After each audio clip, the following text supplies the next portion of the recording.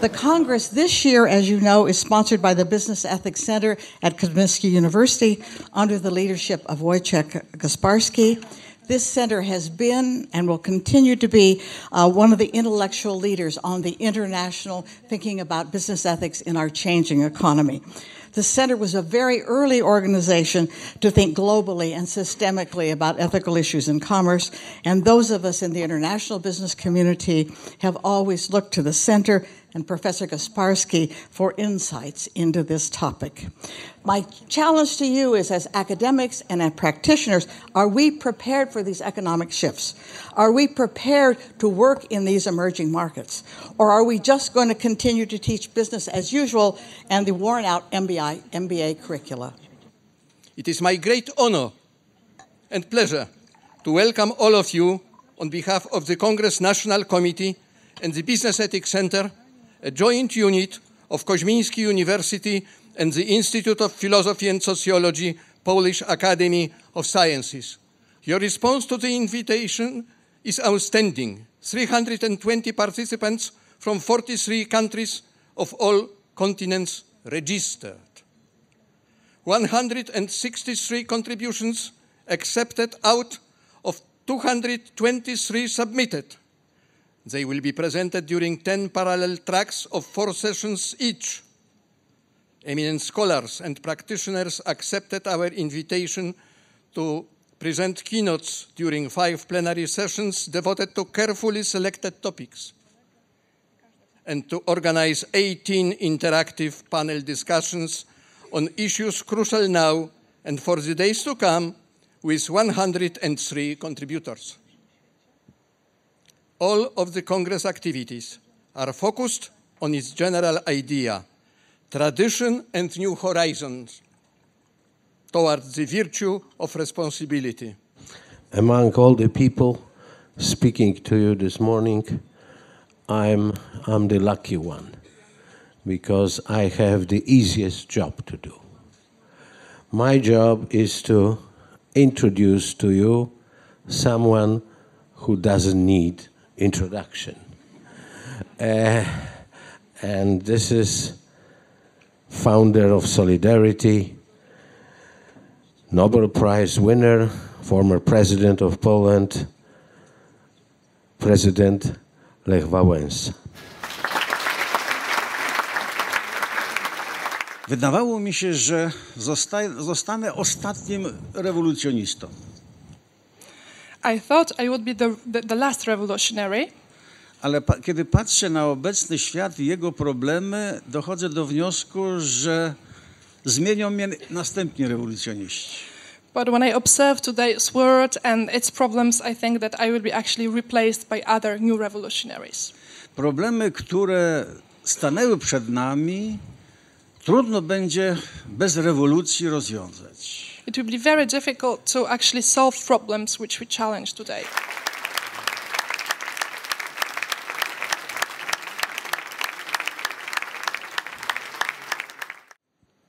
Traditions, new horizons.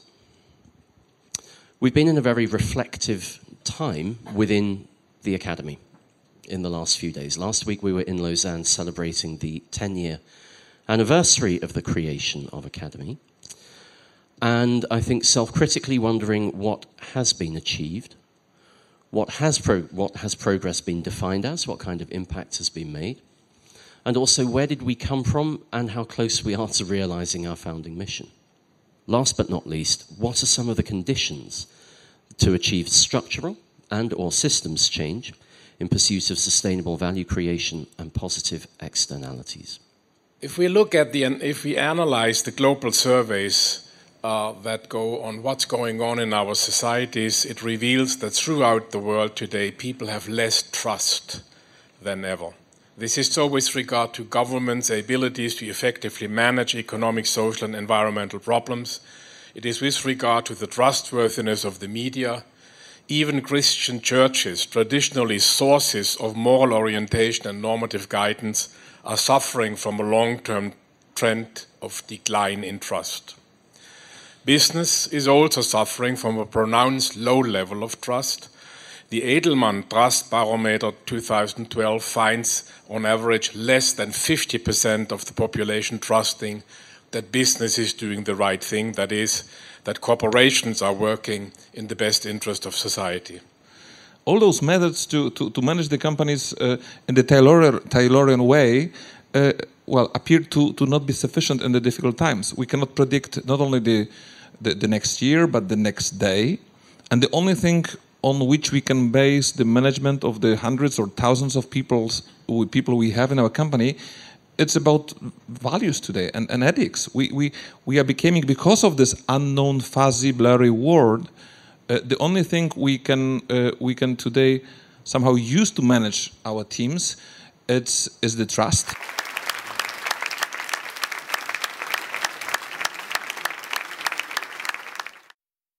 I should tell you that the session is not so much on Global Compact, but a critique of Global Compact. Both Donald and I have been living and working on and with UN Global Compact since its inception. And after 12 years of pursuance, we have more or less agreed that Global Compact is at best a rationalization of rituals rather than an expression of performance.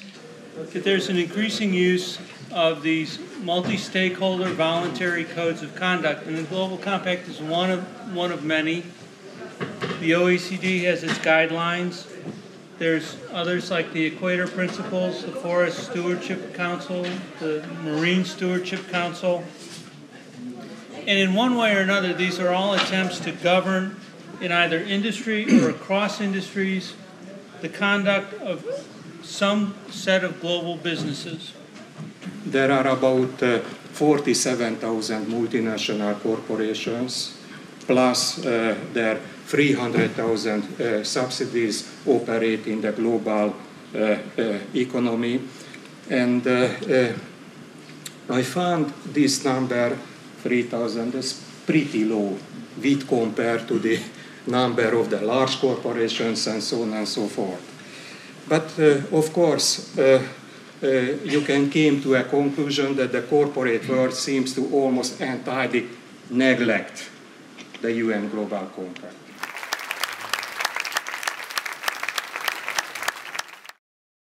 What are our first experiences after those three reports we published? What are the difficulties? Because it's the most important, what is to improve? The first one is lack of commonly accepted standards of integrated reporting, and that's why there is a necessity to develop our own rules based on available reporting methods and experiences of leaders in integrated reporting. As I said, we were the first company in Poland, so it was quite difficult. We had to look for the best experiences in Europe, in other companies from the region. The necessity to introduce profound changes in data aggregation system in place. It's always difficult to show the progress, as you said. Initiating cooperation with a large number of stakeholder groups within the Lotos Group. Around 40 specialists representing different areas, different companies. Besides the Lotos Group, there are 15 subsidiaries, and it is a very difficult process to find the solution, to plan together the process, to put it together, and to run this project. And the last one is a shortage of knowledge of the benefits of integrated reporting among the stakeholders connected with the Polish capital market. And I think that this is the, let's say, the job for us also, how to show those benefits and what can it bring better ideas for our shareholders.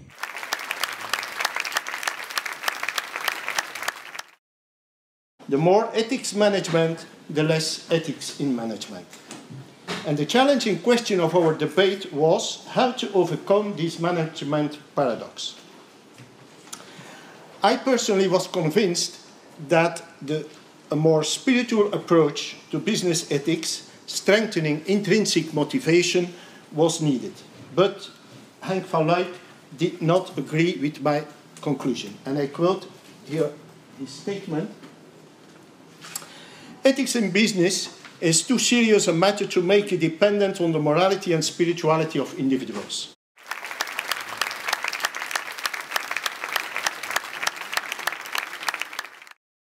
I think I will try to give you a guideline for being active in financing for ethical behavior by analyzing two issues. The first issues, do ethics in finance basically correspond with legal compliance?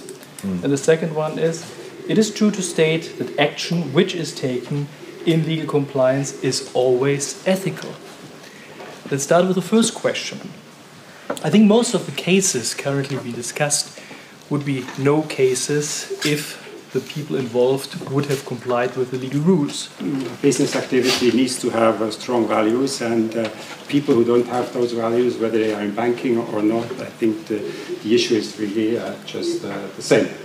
The easiest answer would be to say that because we ignore ethical aspects of the finance, it leads to reckless behavior of the market participants.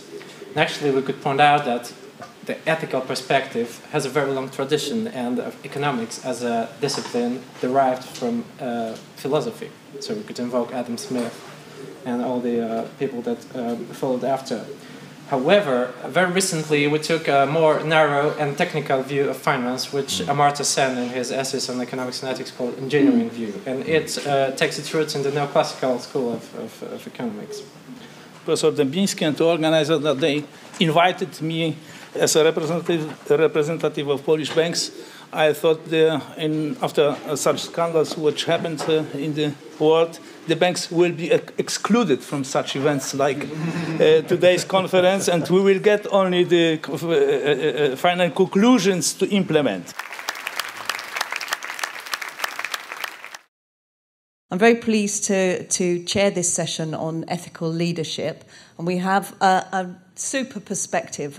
In many of the discussions so far, there's been comment on what about the role of the business school in all this talk about business ethics.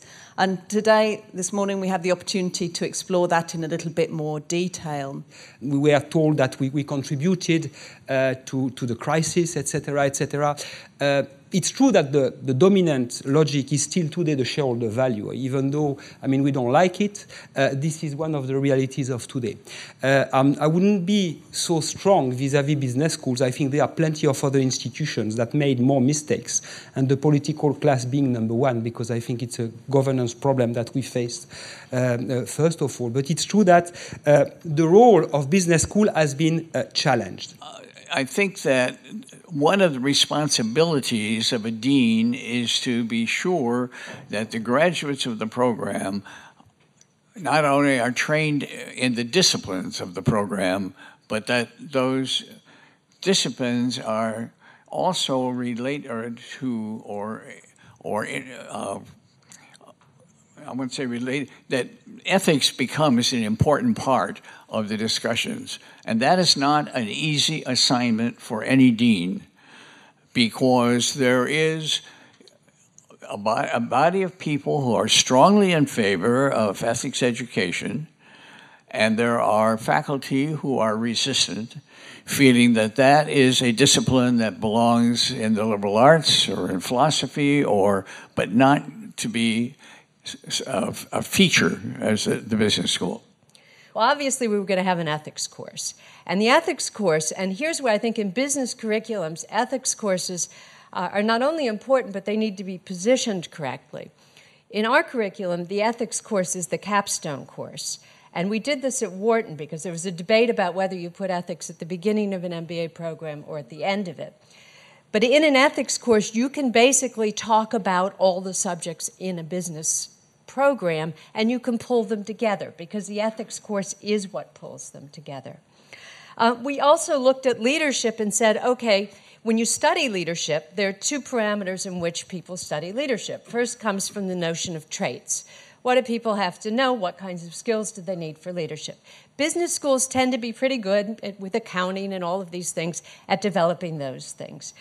The second thing, though, that I think is deeply missing, and here I'll get to the other parts of your survey, is they not only need to have a certain set of skills, and yes, they need to have ethics, and yes, they need to have critical thinking, but they need something that is even more important, they need perspective. And the second way in which leadership is studied, if we were to draw an axis, would be by looking at context, traits and context. The world is facing, we heard in these couple of days, serious problems. And in order to resolve these problems, including these paradoxes, I think there are three fundamental dilemmas to be addressed. The first dilemma is the dilemma of growth. How much materialism versus how much quality of life. The other one is dilemma of power. How much control versus how much freedom. And the third one, dilemma of interest. How much self versus how much community.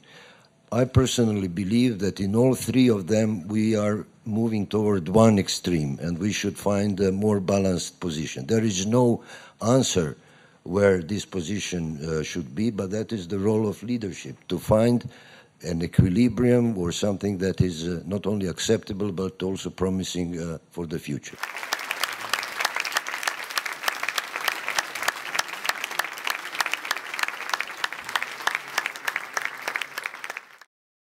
We have spoken these days in this conference a lot on business education, about ethics in teaching, ethics, business ethics in training, what kind of research topics. And the precondition for that, or one element to do it, is to see the status of this in a global level. And one of the motivations was to show that much more is happening in different parts of the world than we normally recognize. So to highlight the other continents outside Europe and the US, that was one of the main goals, to show that there is a lot more happening than we think. We decided in 2009, when I was spending a year at globeethics.net in Geneva, to follow it up with a global survey. Global in the sense that we had the intention of covering every country on the globe within the survey. And what we wanted to achieve was to provide a global and comparative view of economic and business ethics as field of teaching, training, and research with regard to the 6 areas that you can see there. First of all, what is the dominant terminology that is being used? Secondly, how widely, how prevalent is business ethics around the world? And finally, we wanted to find out what are the major business ethical issues that business ethicists around the world foresee to emerge within the next 5 years. So that was the research agenda. Business ethics can be found in all covered countries. There is teaching, training, and research in this field, but normally, in general, relatively low.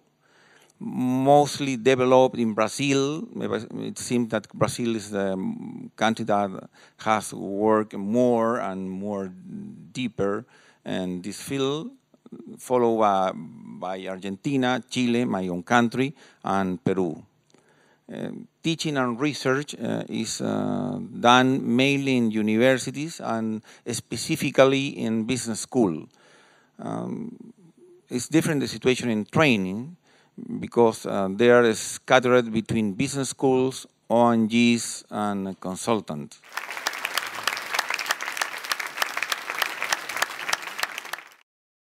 I think the most important point is to teach them what a situation will look like when a major decision has to be made, be it environmental issues, be it a combination of having to downsize a company or shut down a company or replace indigenous people because you wanted to start mining there. These are the issues that are really of interest, and they don't have to be that contextual, because these are the issues that the people can relate to, and I think they are the most useful ones to teach decision-making. They've got to position themselves into the role of the decision maker to really feel And I mean, feeling is really important to me, to get the emotion, what it feels like to be the one who makes a decision. Always is very important to keep in mind is because as we see business ethics scandals evolving, we see again and again something that I call the systemic core, where something is wrong, where some systemic things have to be changed in order so that individuals can make better decisions. It's not always the individuals alone who should be penalized, but it's sometimes the systemic, the systems they are part of. I feel confused about the topic. How to educate people to make a better moral decision. When Cecilia asked me to participate at this panel, and she said that this is informal, just informal talk. Then I feel very interested in this topic because this topic is confusing me, you know. Like how to educate who are the educator of the moral decision. I think there have been a lot of massive changes recently, which we sometimes conceptualize in terms of our own careers to be, or our careers that have been. And I took this question slightly differently, and we've all taken it slightly differently, and that's part of the purpose of this, obviously. My first degree was in philosophy, and there wasn't much work in philosophy, so I thought I'd better become a teacher in English and drama. And that sort of shaped a lot of my thinking, that I find it very difficult to see the possibility that business decisions or general decisions in life aren't very often underpinned with issues of morals and values. That dimension is always there, or at least a judgment about that dimension is always there.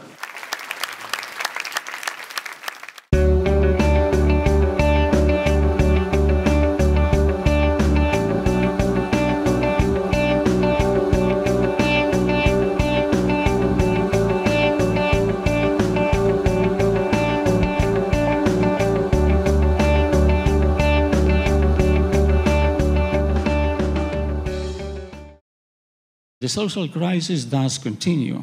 It is to be seen through the prism of large range, I would say. It's not the margin of social exclusion, growing inequality, driving very many people here and there into poverty and other misery, and growing social dissatisfaction.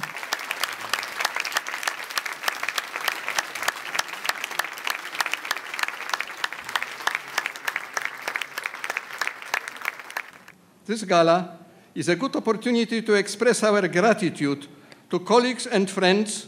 Many of them were our masters and still are. That is, to the persons and organizations we are indebted to them for delivering the model to follow, encouragement, and their support. The symbol of Warsaw is a lady, mermaid. She is not visible. It's very difficult to contact her personally. But I was able to meet her once before during the process of preparation of this gala dinner. And I asked her whether she would like to be exposed. Oh, I am a lady. I prefer not. I prefer to be taken by the participants of the conference, of the Congress, in their hearts. Please answer my question. Do you feel her presence in your hearts?